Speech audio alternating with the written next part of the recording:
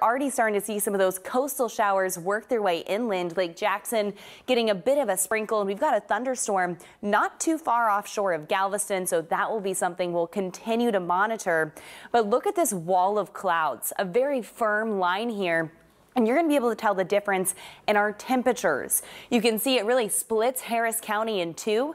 And that's being obvious by our temperatures as well. From 78 in Sugar Land to 85 degrees in Tomball. That's a 7-degree difference over a very short area.